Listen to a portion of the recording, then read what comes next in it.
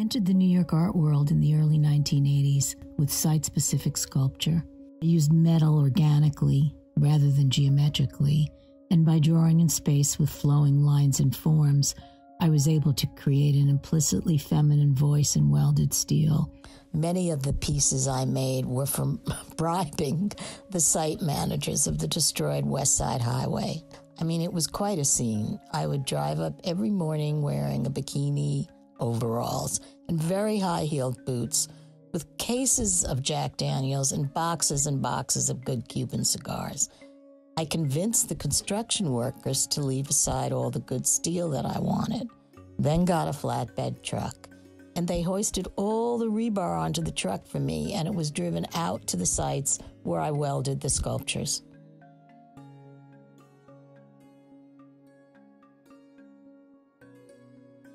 I love this studio. I've been here for 35 years. And for the last 10 years, I've been really fighting tooth and nail to keep it with landmark cases at the Loft Board. And winning. I mean, really. They're building 70-story condos all along the waterfront, and obviously they want me out. I've been able to make such huge work here with the 20-foot ceilings and the hoists going out into the alleyway. It's my home, and I'm gonna die here with those damn high-heeled boots on. One of my most recent series is Trophies of Abuse. It started as a meditation on gentrification, but then Trump was elected, and the narrative took a much darker turn. The necklace has 8 glass cameos of world leaders that are capable of either saving or destroying our planet. While I was living in Germany on a Fulbright, I became completely obsessed with visiting as many concentration camps as I could. God knows why. The Cleansing is a trio of 3 concrete and steel sculptures reflecting my architectonic memories of visiting the camps. My Fulbright was to Emden, Germany, the town of my paternal ancestors, to research a Holocaust memorial. Reclaimed site is a monumental recreation of the Emden Synagogue, destroyed on Kristallnacht, juxtaposed against a World War II concrete bunker.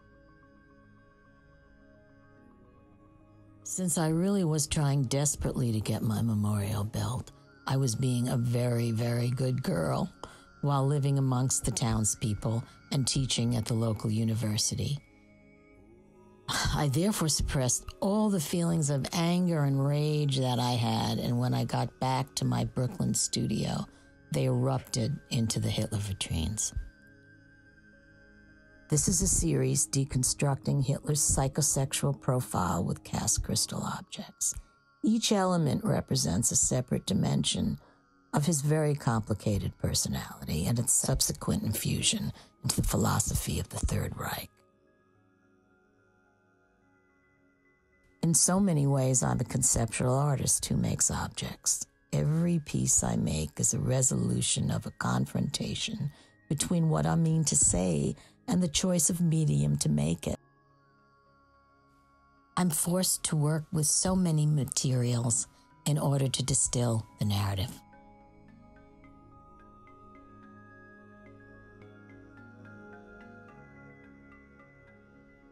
Dead Mother, Dead Cowboy features effigies of my recently deceased mother and ex-partner. Not dead, but dead to me as archetypal stereotypes faced off in a Freudian tableau. When the cowboy rode off on his motorcycle into the sunset, I was left with his cherished motorcycle uniform, gloves, boots, etc. And when my mother died, I inherited her residual wardrobe, her Hermes crocodile handbag, Ferragamo pumps, 500 pairs of gloves that I cast my hands in, and all of her minks, the whole kit and caboodle.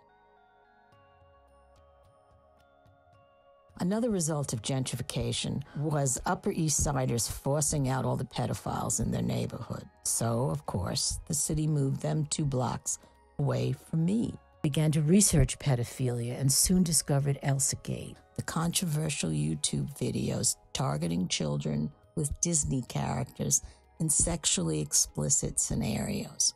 My Elsagate is a series of 23 cast glass Pate Verre sculptures made of deconstructed children's toys.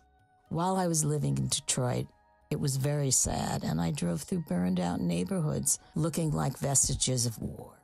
Detroit Redu conflated the dissolution of Motor City with the deterioration of my own aging body. To Fly, to Drive is a portrait of my beloved dog Bingo dragging a 1997 V8 Lincoln engine. If my work started with the natural landscape and grew to contain both personal and political concerns, these three narratives organically evolved to form my personal language of sculpture. And if the work is now considered feminist, it also represents my 40-year journey through the world of formalist sculpture within which I was trained to find my own voice.